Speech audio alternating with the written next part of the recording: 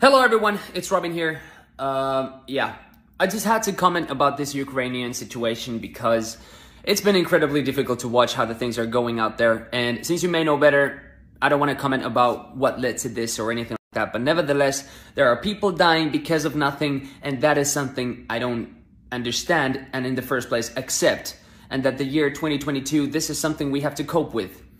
This is the reality in Europe.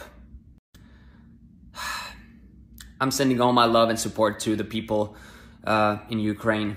You're in our minds. Peace.